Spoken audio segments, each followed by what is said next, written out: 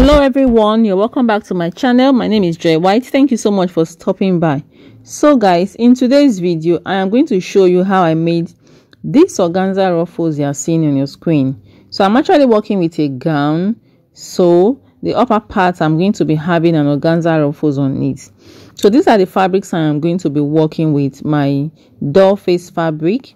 So this is the doll face I'm working with. I've actually cut it out. What I'll be needing that will go around the neckline. So what I cut out was 7 inches. The width is 7 inches and unfold is 3.5. So this is the organza I'm going to be using. So I have like 2 yards of the organza fabric here that I'll be needing for the ruffles.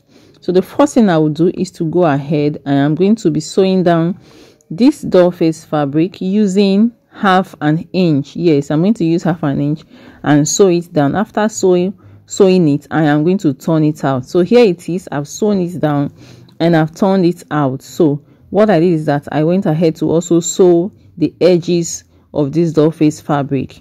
So I've ironed it as well. You have to iron it to have a smooth wash fabric. So the length of what I'm working with, I measured around the neckline. So you're going to measure around the neckline of the fabric you're working with. So I measured around and I had 31 inches. So the length of the doll face is 31 inches. So guys, here is the organza fabric I'm going to be using. So the first thing I will do is to go ahead and cut out what I'll be needing for the ruffles. I'm going to be exhausting the whole of this organza fabric. So I'm going to go ahead and fold it. So it depends on how wide you want it to be, the width of what you are working with. So but for me, I'm going to be measuring 10 inches. So I want it to be as wide as 10 inches. It can be 12, 13, 14. It all depends on your choice. So I'm just going to go ahead and cut out what I'll be needing in this organza fabric. So I'm going to cut it out, and what I will do is that I'm also going to join it. You know, it's going to be very long. Yes. So I've cut it out and I've joined the organza together, what I've cut out. So now I am going to sew down using half an inch. So what I have here now is actually very long. So I'm just going to go ahead and sew it down from the top to the bottom. So after sewing it down, I have turned it out. Can you see it? I've turned it out, and I also sew down the edges of the organza fabric so that I have it neat and smooth. So now the next thing I'm going to do is to mark out on the doll face fabric the spacing I'll be needing. So I'm marking out a spacing of 1.5 inches. So you can go ahead and mark 2 inches, 1 inch, 2 inches, 1.5. It depends on how much spacing you want in the organza fabric, and also it all depends on the yardage of organza you're working with to determine what's the full length.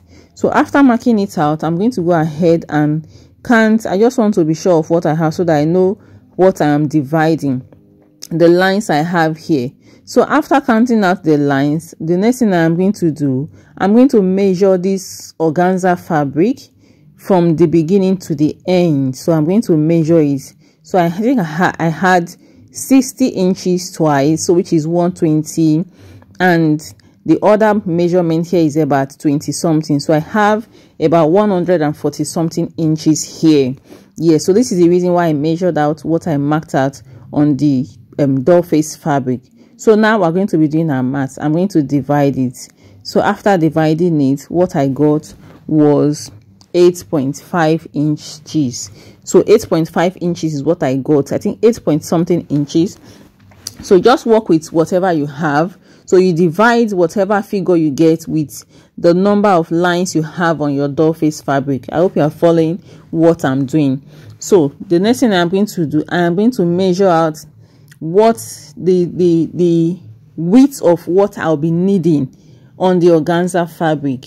So I'm going to measure out 8.5 inches. I'll just go ahead and mark it out on the organza fabric. So this is how it's going to be. 8.5 inches on one side, 8.5 inches. I'll just go ahead from the beginning to the end.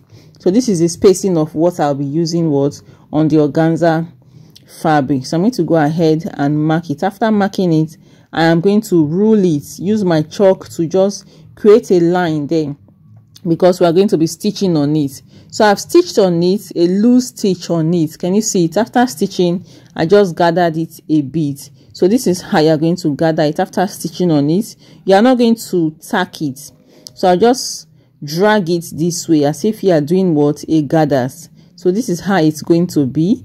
So another thing I want to mention is that you can also double your organza to have it very full. You can double your organza fabric. What I mean by doubling, you make it what? 2 inside and so it becomes what?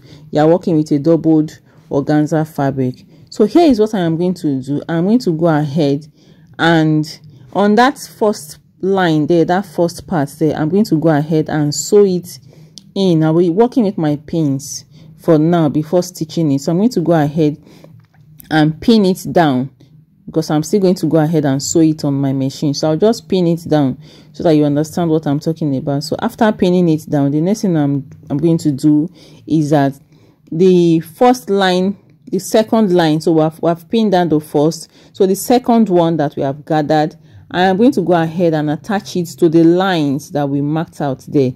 So remember, I marked out all the lines where I'll be placing my organza fabric. So I'm going to go ahead and drag the organza as if you are doing a gathers. Then I'm pinning it on the line. So that is how I am going to pin each organza on the lines. Each organza on the lines. This is what I am going to do. So this is how it's going to look like. I think our ruffles is already taking shape. So you just go ahead and attach it carefully each line. So if you want it to be very close, that's why I said you can work with 1 inch, and it also depends on the organza fabric you have available with you. So you can work with 1 inch, you can work with 1.5, 2 inch. It depends on the spacing you want and the organza fabric you have.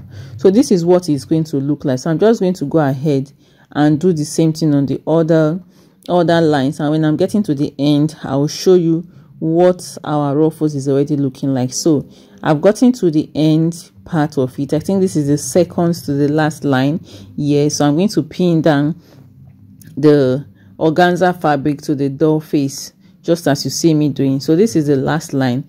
I'm going to pin it in. It's not going to come out, so I want the edges to go in on the organza, on the doll face fabric. So it's going to go in.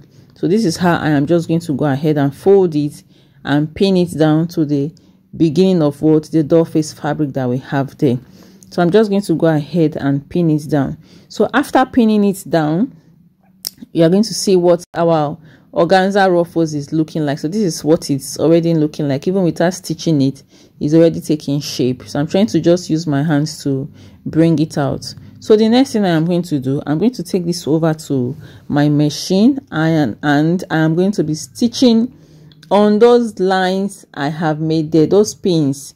I'm going to stitch on it. Each of them, I am going to go over to my machine and stitch on it, and stitch on each of them, and stitch on each of them. So you see what it's looking like after stitching on them. So this is what it's looking like at the back. Can you see it? So this is what I'm going to do, and you can actually style this. Depends on, it must not be on the neckline. You can actually style it the way you want. So this is the fabric I'm working with after stitching on it. So this is what it's looking like on my client. Can you see it, guys? So we're done stitching on it, and I've attached it to the dress I'm working with, guys. So this is it. So if you find this tutorial helpful, don't forget to hit on that subscribe button and turn on the notification bell. Get notified whenever I post a new video. Like and share my video. Make your comments. Till the next tutorial again. Thank you so much for watching. Bye.